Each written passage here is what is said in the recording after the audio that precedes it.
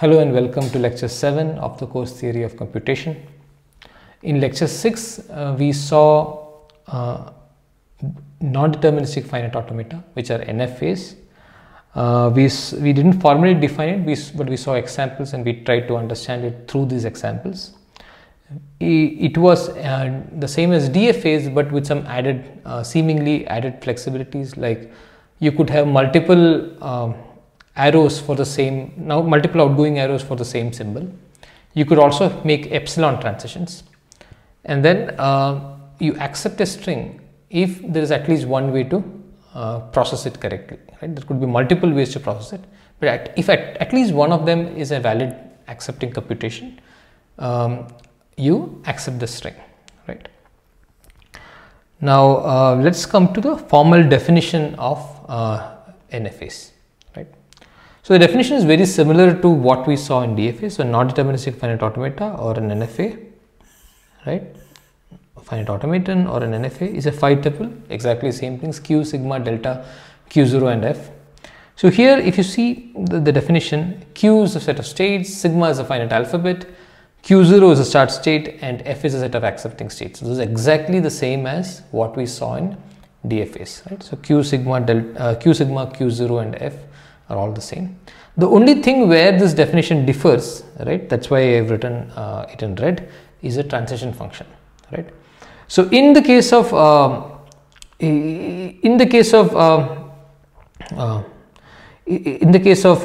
DFAs, we saw delta as q cross sigma to q in DFAs, right? So basically, if you are at a certain state and you have a certain symbol, then you go to which state next. That's what the transition function tells us.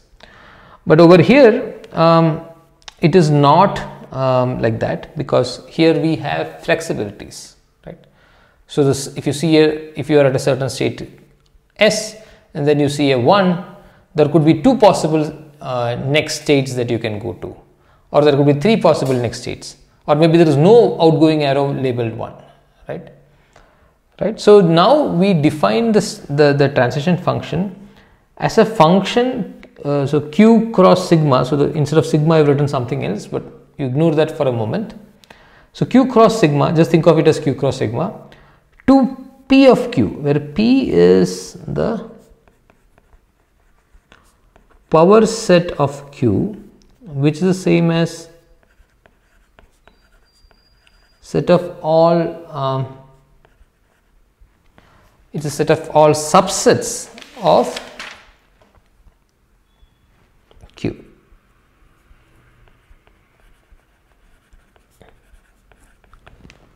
Right? So p of q means set of all subsets.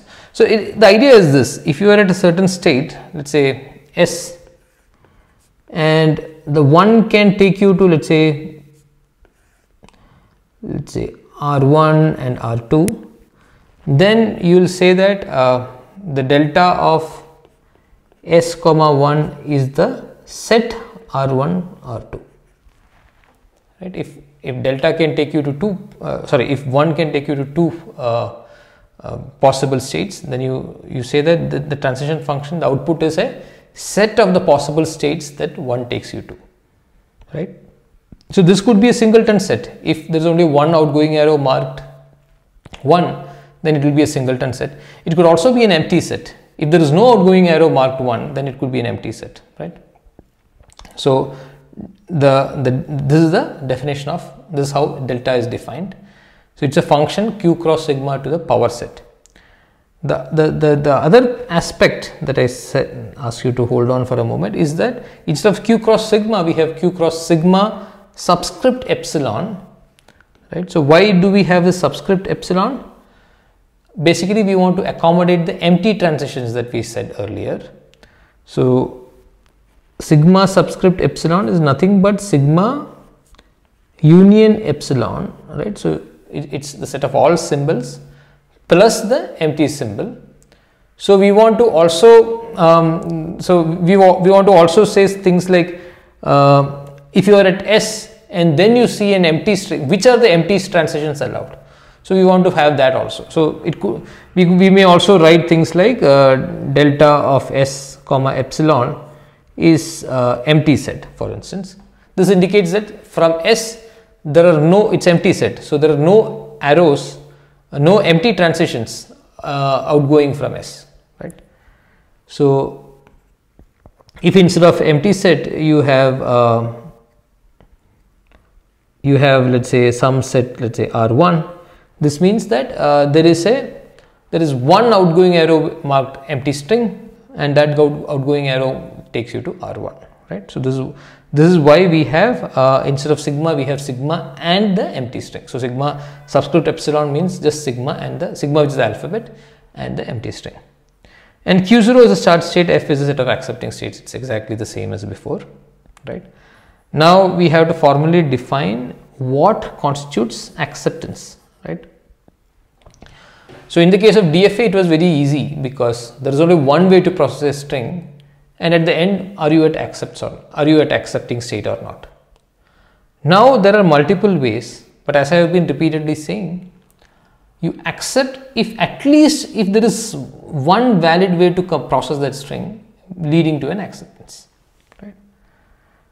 Okay, so there is one. So what is important is that we understand the what exactly constitutes acceptance. This notational thing is just for the formal representation and completeness. Even if this is confusing, even if the notation is confusing, as long as you have a thorough understanding of what constitutes acceptance, that will be good. Okay. So we say that N accepts W, right? N is the NFA, W is the input string. If we can write W as Y1, Y2, Y3 up to Ym, okay. So notice that I am not using W1, W2 up to Wn. So I am not using W, instead I am using Y, that is one thing. Second, I am not using N, which was the length N, instead I am using M, which, okay. So the reason is this, so N is usually the length of the string, but here I am using M because I am not, we are not splitting W into individual symbols. There may also be empty symbols in between, right? So I'll tell you why we need that. So if you look at this DFA, right, that we saw in lecture 6. So this DFA accepts the string 1111, right? So how does it accept the string 1111? So the first one takes it from Q1 to Q2. Then an empty transition takes it from Q2 to Q3. Then the next one takes it from Q3 to Q4.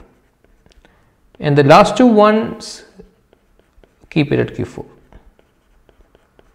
Right? So there is an epsilon, there is an empty transition happening here, which is important, right? This is the reason why we should have instead of just looking at the string symbol wise, sometimes there may be a need to insert an epsilon in between the string, right? So that's why we have a provision to write W as Y1, Y2 up to Ym. So if you added an epsilon, then what we have is not the length of the string. So we may be increasing the length of the string by how many ever epsilons we inserted, right? So these Yi's are not just alphabet symbols from the alphabet, they could also be epsilon. So that's why we have Yi's from sigma subscript epsilon, and a sequence of states R0 to Rm, such that this is similar to what we have seen. So if we can we accept a string if there is a way to split the string into Y1 to Ym, right, including epsilon, such that the NFA for this particular splitting up, there is a valid computation for the NFA that takes it from the starting state to the accepting state. So R0 must be the start state, and for each I, right, for each I we want so basically we want so if you look at if you look at delta,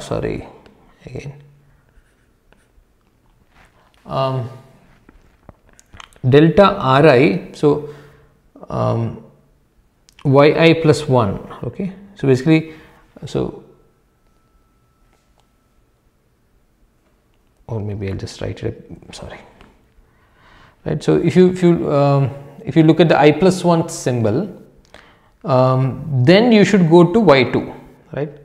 So in the case of DFA, I would have written as Ri plus 1 equal to delta Ri yi plus 1, because in the case of DFA the output is a single state, but here the output is a set, right. So delta Ri yi plus 1 is a set, and we want to say that right, in the case of DFA it is like this. So you are at Ri,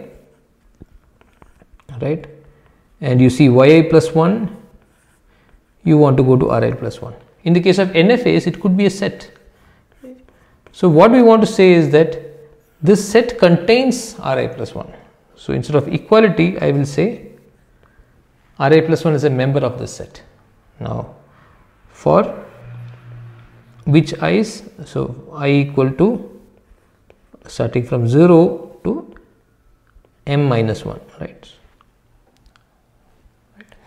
And finally, the Rm must be an accepting state. Right? This is the same as what we had in DFAs.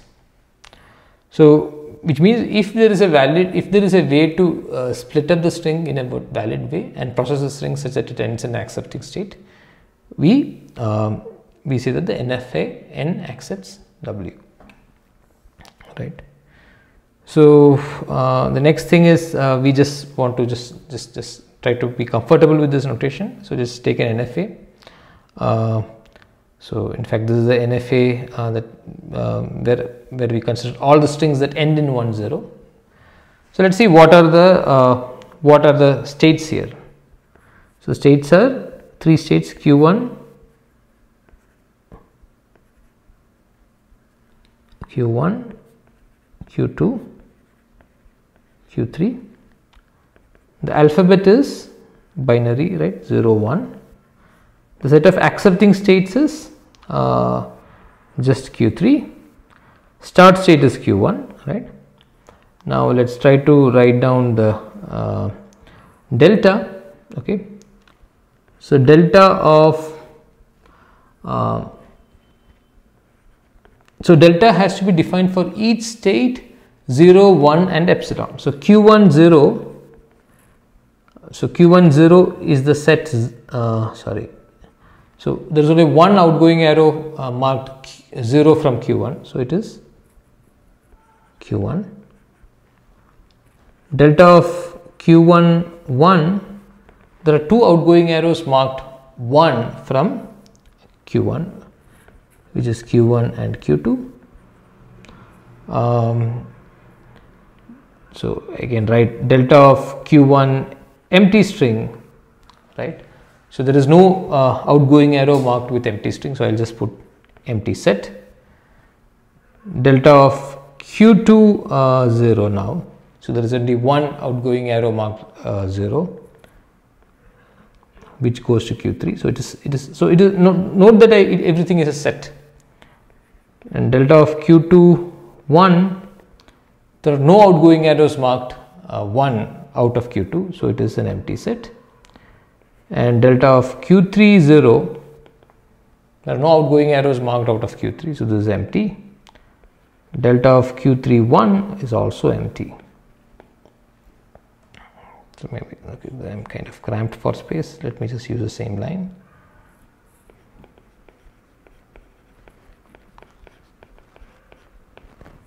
Right, so this is the complete description of the. Okay, I have not marked a couple of empty transitions, but you can fill this in. So this is an example, and the formal notation, the formal definition, and formally stating when a string gets accepted. Hopefully this is clear.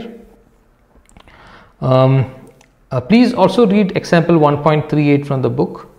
So basically it's the same exercise that we just did for this NFA. I want you to read So 1.3 basically, this is the NFA that I have drawn below in blue. That is the NFA that they are considered.